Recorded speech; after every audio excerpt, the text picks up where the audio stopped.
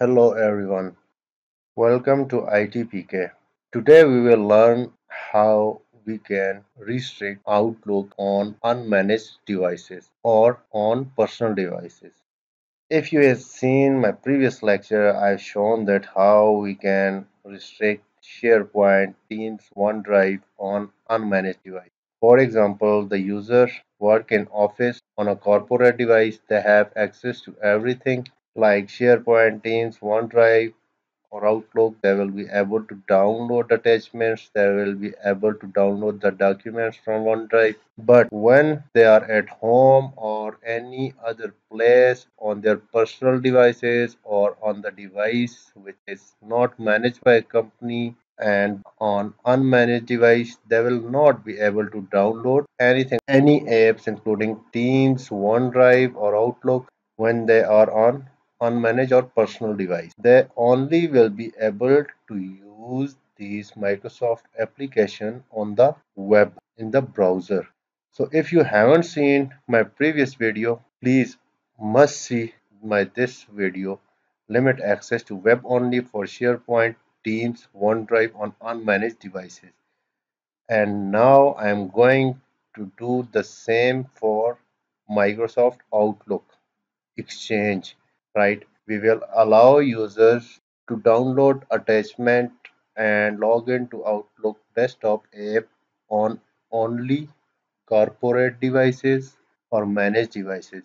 The devices which are not managed by the company or not corporate devices or their personal devices, they will only be able to use Outlook in the browser and they will not be able to download anything from there. So please review this video to understand better because we have already created conditional access policies for this and we will just add Outlook app into those policies. So let's go step by step so that you will understand more better.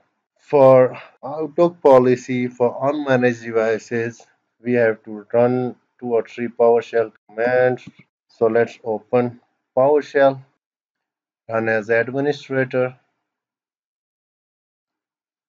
Okay, opening PowerShell, we first have to install the PowerShell Exchange module so that we can connect to Exchange first and change the option to read only. So let's install PowerShell module first, import module Exchange Online Management. So let's first prepare our PowerShell and install Exchange module so that we can connect to Exchange. I will add all these commands to video description so that you will be able to get these commands. Now I am installing PowerShell module. Hit yes. This could take few minutes to install the module. Again, yes. Now it's installing that package Exchange Online Management. After this, we will connect to Exchange. Once we connect to Exchange, we will change PowerShell. Yeah, we will change Exchange policy to read only and then we will set up the conditional access policy. Let's try to connect to Exchange Online. Exchange, install module Exchange Online. Let's set execution policy. Yes. Let's go to next command. You can also review by this video to install Exchange online module, right? So that we can connect to Exchange. Okay. Yes, again. So let's go ahead and try to connect to Exchange online now via PowerShell. That's great. Now you have to put the global administrator credentials here. Global administrator. Okay. So now it's connecting me to Exchange Online. So once we connected to Exchange Online, we will try to run the command to make Outlook or Exchange mailboxes read only first. So looks like we are connected to Exchange Online. Let's clear the screen. If you have any problem in installing Exchange Online module for PowerShell, you can review my this video how to set up PowerShell module to connect to Exchange Online. So now we are connected. Let's check if the read-only feature has been turned on in our Outlook. So it's showing it's turned off and conditional access feature is also turned off, right, for our Exchange. For conditional access policy, there are no conditional access policy defined for Exchange. So let's make conditional access policy to read only for Exchange.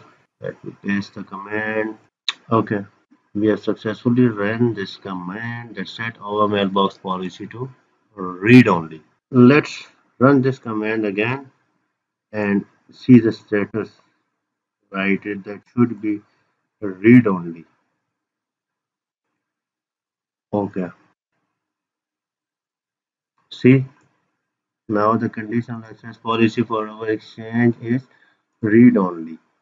Alright, that will not allow unmanaged devices to download any attachments or any data from users Outlook. So now we are done with PowerShell, and let's go to conditional access and set up that policy for Outlook mailboxes, what we have set up for our SharePoint earlier in the recent video. So let's go there, hit refresh.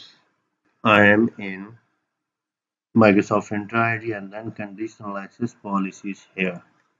Okay, so SharePoint, these two policies, and we just need to add our Exchange application here besides our SharePoint application.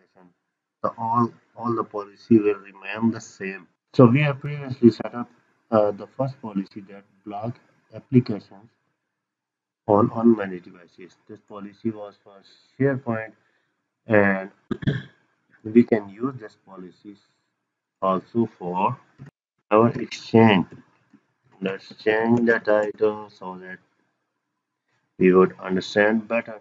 The next option is that what which of the users needs to be included here. So you can add the group and you can also exclude the group according to your requirement. The main point in the target resources is that we have already added SharePoint here, right?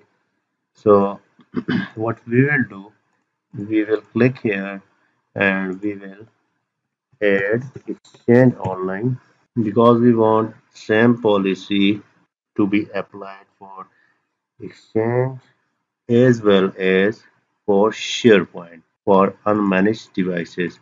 So let's find Exchange here. Here you go. We will add Office 365 Exchange Online application to our this conditional access policy that user will not be able to get Outlook application on the unmanaged or personal devices. So let's go to the next option in the conditions. I will not change any option here. I am showing you to for your confirmation. So in the clients app, we have selected mobile app and desktop clients. That's done. Target resources. Yeah, these are two. Grant access, and let's see the condition. Yeah, we already have seen the conditions here. Let's see the grant access. So there are two conditions that device must be marked as compliant to access Outlook, Teams, or any application that we have restricted by conditional access, or the device must be Microsoft Entra hybrid joint device, and we need any of these requirements to be completed to get user login into the application on the compliant devices. But on the non-compliant devices, they will not be able to log in. It's safe. Let's go to the second policy where we will control the browser behavior that user will be able to access all these applications only on the web in the browser on unmanaged devices. Let's also name this policy for our understanding. Again, specific user included We only have to change target resources app here, right? So let's also add here exchange online. Yeah, it's safe. In the condition, let me show you client apps here. We are targeting browser, right? On unmanaged devices, we are giving access only in the browser and nothing could be downloaded from the browser, right? We don't have to change anything else in the ground, but in the session, make sure use app info restriction is selected here. It's select, it's save. That's it. So previously we have defined the policy for SharePoint and we just did a PowerShell first, make our exchange read only, right? And we have added specific groups here in the policy. We have renamed it SharePoint and Exchange, and then we allow users only to access Outlook, OneDrive, Teams on the browser when they are on unmanaged device, right? We have limited their access to only web. But on the corporate devices, the devices that are in tune join, they will be able to log in all these application, Exchange, SharePoint, online Teams, because their corporate devices are compliance to the company policies. Again, I have gathered some screenshots, right, to show you that when user will log in the browser on unmanaged device, the device that is not compliant or joined to the company domain, user will see these cautions in the Outlook. Your organization doesn't allow you to download print attachment from this device or browser. You can still view attachment in your browser. For more information, contact IT administrator. So when they are on personal device, they will be getting these cautions on their devices, right? If they log in into the browser, they will not be able to download anything. If you see here that Word file, it don't have the download option. Also, I have shown you the caution above.